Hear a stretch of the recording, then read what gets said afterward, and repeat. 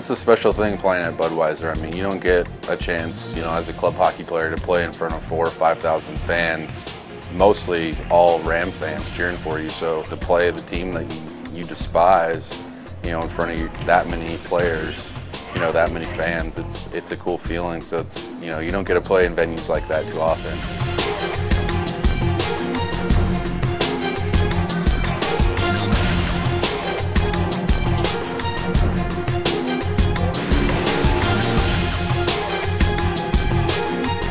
The team that's going to win this game is the team that's going to do the little things, right? No stupid penalties, out of our zone, into their zone, blocking shots, you know, quick changes, getting pucks on net, going to the net hard, all those little things. That's what's going to win this game. I only got to play here once. This is the one game I remember. I don't remember nationals. I don't remember going to Eastern. I don't remember any of that. I remember the Budweiser game and playing in front of 5,000 of my own fans and winning the game. That's the only game I remember from college. So enjoy it. Let's go, boys. Come on. Let's go, boys. Get that song on. Come out as a unit. Get that song on. Play the body. Let's go play CSU hockey right now. Let's go. CSU hockey. 1, 2, 3. CSU! Well, at the Bud Center, that's quite a special atmosphere, and it was really intense. And we had to come out flying, and we beat them in the Pepsi Center. We beat them here.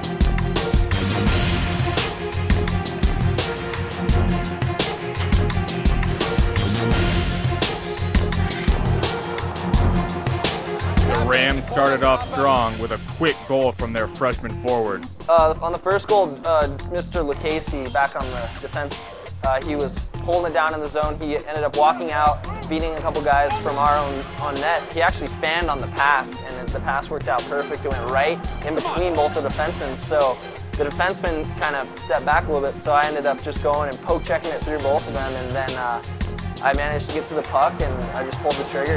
Yeah!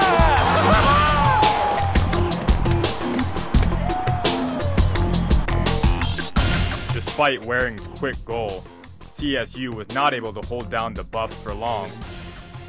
Yeah, I mean, it was a big game and a big venue, so the guys, I think, were a little nervous first of all. And then when Waring got that nice goal right off the bat, I think a lot of the people thought, oh, well, let's just make all the pretty moves and not have to earn the goals the way we usually do. Protect the house, right? Protect the house. You better own that house tonight, or it's going to be a long night.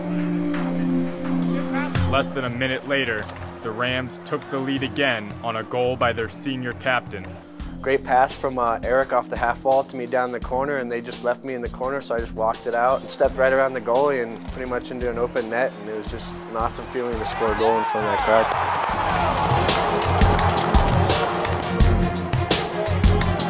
After the Buffs quickly evened it up at 2, it was clear that CSU's frustration was mounting. Protect the house, okay? Clean up the rebounds, D.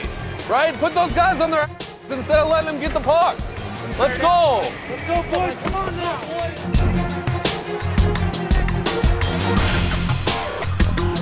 After several brawls between the two heated rivals, the first period came to a close with the score knotted at 2. We don't have to say much. I mean, that wasn't the best period we've had. We were getting outworked, and so I just was telling them to pull it together and outwork the other team. And in hockey, a lot of times that's all that matters. If you go out and outwork the other team, you're going to win 9 out of 10 times. After a scoreless second period, the Rams had to come out strong in the third, but the Buffaloes had a different plan.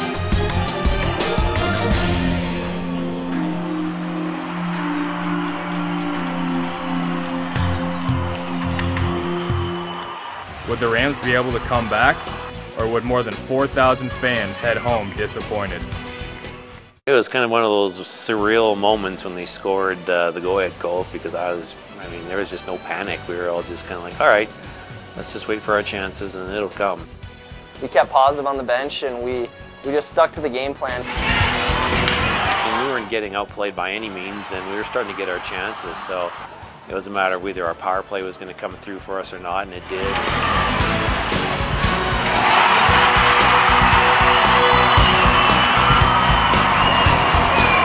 The crowd, got it back into the game. And that's one of the things we talked about in between periods was you got all those people out there with their energy, and they're basically sitting on their hands right now. Let's get them as to be a part of this game, and Paul's goal did just that, and then we just fed off of that, and we pretty much owned them the last half of that period, I thought.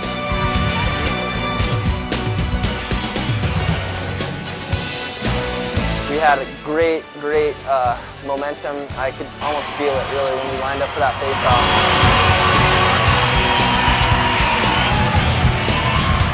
Nick was doing his job in front of the net, just causing havoc, getting in front, not letting the goalie see anything. So he was doing great there. Schmoot had it on the point, and he fumbled it a little bit, managed to do a behind-the-back pass to me. The defenseman backed off, I took the shot, and there was a perfect screen there by Mr. Burge.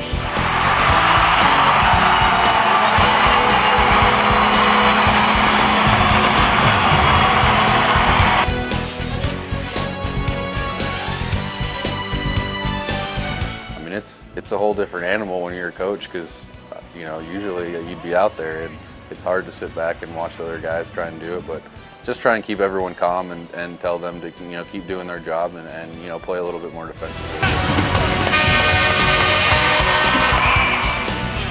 There's nothing quite like that. It's one of the best games I can remember in my entire life.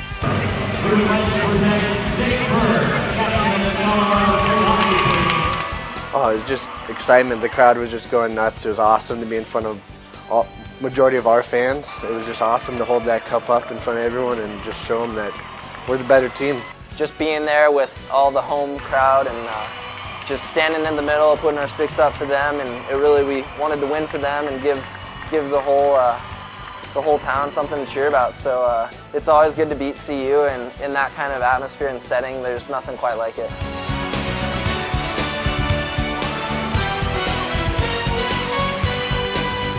Nothing beats your last year playing against CU, the rivals. It's just an awesome feeling to have the rest of the team play with you guys and help for the W for the seniors. It was a great win for all the seniors out there, so it was awesome. It's great for the guys.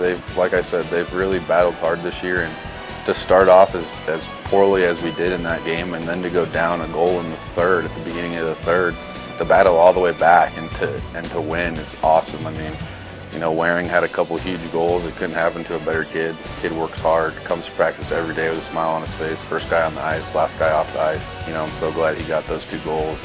That's hard. Good third. I mean, we were down. We stayed together. We battled. I mean, that was awesome. The end result is, hopefully these guys grow as people through the experience of, 4 years of hard work and dedication to this team and to themselves and to the school. Just some way to get involved at CSU.